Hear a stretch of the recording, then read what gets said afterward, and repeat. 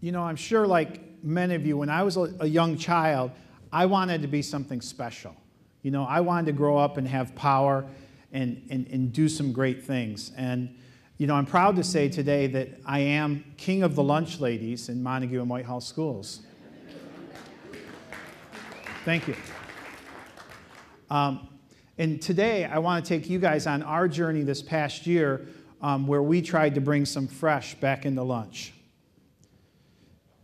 And, oh, here we go. The first thing, though, I need to tell you a little bit about school meals in general. For most kids every day, school meals is the healthiest meal that they get. And the reason that is it has appropriate portion sizes.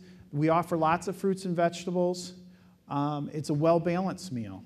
The other reason that is as parents and as a community, we have a really low bar for what we'll serve kids. And because of that, school meals really offers some good stuff for kids, but we can do better. You know, I want to give you a little school econ 101. We sell a meal for $2.25 when we get done with all the other expenses. We have about 80 cents left for the center of the plate. That might be what you pay for an organic apple. The other thing I had to determine when I became a school food service director is, you know, what is healthy? There's a lot of buzz around about what's healthy. 10 years ago, it was low fat. More recently, it might have been low carb or gluten-free or organic.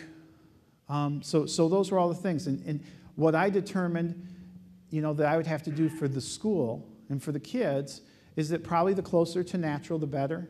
So an apple's probably healthier than applesauce. Applesauce is probably healthier than apple juice. It doesn't mean that there isn't some nutritional benefits to applesauce and apple juice, but probably an apple's a little healthier. And so that's really what we've done in our school district these past 15 years. And we've done a good job. We found a lot of ways to get local food into our school districts. We give kids a lot of variety. We show the food in different ways to get them to try it. We serve country dairy milk, which is a dairy that's up in our school district, which is serves a really high quality product, and we're very proud of that. You know, the thing we haven't really changed that much is the center of the plate item. You know, we tried and haven't had a ton of success. And so this past year, a couple things happened that kind of spurred us on to that next level. In Shelby schools, they got a new food service director, Mary Weyer, and she made some changes and did some things a different way and had some success. In Pennsylvania school, which is in Reese Puffer, Chef Jamie Paquin from Mia and Grace, she made some changes there with a small group of kids and had some success. And so this really kind of inspired us to see if we could do something different. And this is a chicken nugget. We had served chicken nuggets probably every day, once a week in our school buildings. So we'd serve a chicken nugget or something that looked like a chicken nugget once a week. And so our idea was, what if we didn't serve chicken nuggets in our elementary school buildings? What if we took our raw USDA commodity chicken, used that as a raw ingredient, came up with some recipes, and served that once a week instead of the chicken nuggets? And that doesn't sound like a big deal, but I had to have this conversation with myself because I saw people doing great things, and I want to serve healthy food to kids. I really do. And so I had to tell myself, you know what? I'm all in. I'm going to do this, and either we're going to be a success or we're going to be a failure. And so last year in February, to secure the commodity chicken that comes at a very reduced price, in February, I had to push a button and commit to 24,000 pounds of chicken to come into my district. You know, so when I made that statement, I was all in. I talked to my superintendents in both districts and said, you know what, we have this idea, we want to do it. It's going to cost money, we want to do it right. You know, we were going to pay for training for my staff to work. We hired Chef Jamie to develop recipes for us, to work with my staff over the summer. And so this is what we came up with. We call it Fresh Thursday. We have these 5 main items. Today we did serve our black bean and chicken taco salad. One of the things that we got from our friends in Shelby that was one of their great ideas, when they serve something new and different, the choices that the kids have on Fresh Thursday are also new, fresh ideas. So we serve a cranberry chicken salad, or we serve hummus with veggies and a whole wheat pretzel stick with it. And so that's what the kids have. So it really kind of funnels them that they're going to try something new on this day. And so over the summer, we worked on these recipes. And so this is the first day. Within the first hour, Chef Jamie is there showing my 9 cooks how to prepare the chicken and do it. This is my cooks getting the raw chicken ready. And this is the cooked chicken, and this is pickin' chicken. And so pickin' chicken has achieved legendary status in our district. We have to go through and pick 600 pounds of chicken every week to have these ingredients. This is really time consuming, and we have to get a lot of people together to do it. So it isn't just one person doing it. We get people from a bunch of different buildings and coordinate schedules, and it's chicken picking day. And so it really, that was one of our challenges. And so my staff learned the recipes. We got to try them probably twice over the summer. This is our black bean chicken taco salad that we served. And so we made it through the summer, and we did the training, and so it's fall. And we're going to serve it to kids. This is the instructions I have to give my staff if we were serving chicken nuggets. This is it. When we decide to do Fresh Thursday, this is some of the instructions I had to give my staff. And so it was immense, and we expected some of it was a surprise. In the summer, we all worked to do one recipe. We served it in one location to kids in one kitchen. In the fall, these recipes were made in our central kitchens, which are normally our high schools. They were made 80%, sent to the finishing kitchens in the elementary schools where they would finish them. They would have to put the finishing touches, how we serve all of them. 3 new items, so it's all different for everybody. So there was a lot of challenges to that, and we worked through that. And that was, but it wasn't easy. And so we're serving it to the kids. And I had a little dream. I had a dream that I would be, we had worked hard on these recipes. We'd hired a professional chef to develop recipes that these kids would love. We were using great ingredients. We were putting extra time and money into it.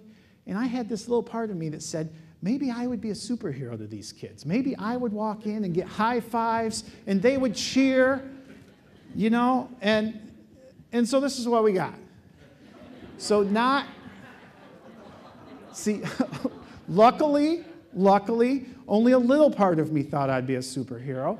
I knew that we would have challenges. We served something called broccoli pesto, and it was green. It's different to them. And so we really had to work with the kids, and we really had to, talk to them and encourage them to try the different foods and that kind of stuff. And so this is where we're at. We've served it about 8 times. Overall, we're down 7% on these days. We do have one building that's up over 2%. That building probably has the most enthusiastic teaching staff about the food, the most enthusiastic food service staff and cafeteria staff. I think that kind of makes the difference with the kids, that they're really encouraging it. But the hard part, and what my challenge is right now with the program, once we have it going, is that I think it's kind of like a bell curve, that we have a group of kids, and they don't like it, and they're not gonna. And we have a group of kids like these kids right here that they do like it. Both these kids clean their plate, and they love the items that we're serving. And then we have a group in the middle. The thing I have to still work with my staff is they have 15 to 20 kids. When they get the food, they go, no, not this again. I hate this. We had to set up a rule, and it kind of cracks me up, but we had to set up a rule because we wanted the kids to try it. And well, if they said they don't? And it's like, so the line was, if they cry, we will go back and get them something else. But if they're not crying, they're trying what we've got. So that's a rule. I'm just like, really? That's a rule?